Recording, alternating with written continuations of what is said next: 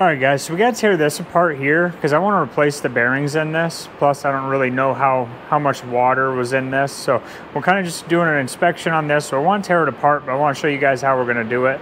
The first thing I notice is this stuff here falls off pretty easy, but that doesn't. So we're gonna have to take this nut off in here in order to do that. We're gonna go to the vise. All right, so first thing I want to make mention is this bearing that fell off the bottom also had this little shim on it.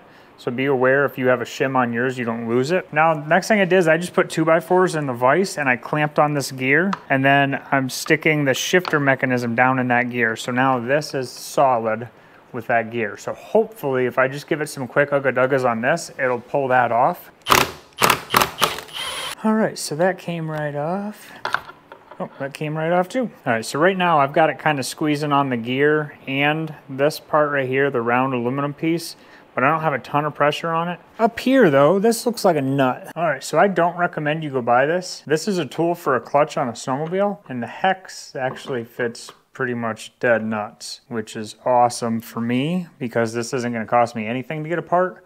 For you though, what you might wanna do is try to find a nut that kind of fits down in here, and then maybe stick a bolt that's close to this big around and then weld the bolt into here, and then use this as a wrench. But I already have this, so I'm going to just take a wrench and try to spin that out. I don't know if it's left-handed or right-handed.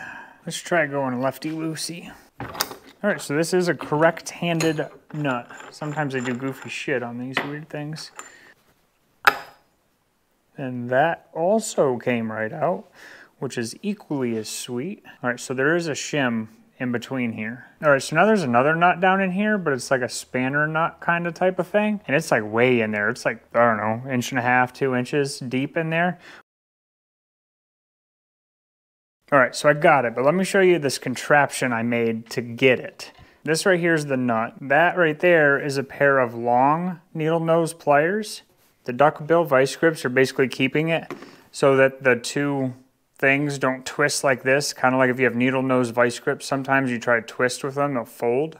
So I had the duckbill vice grips on there to try to help it so they wouldn't twist over each other. And then I've got this spread open just far enough that it will fit in here like that basically, and I have the pliers in the vise. All right, so it was all set up like that. My biggest breakthrough was I was trying to lefty loosen it and I got it to move, but it felt like it got a little tighter. So I was like, oh shit, so I went the other way. So this was in here like this, it was just sitting on there. I used this shift piece and stuck it in there, and then I took my breaker bar and laid it on top of that. And then I was using this to go like this and really pry on it.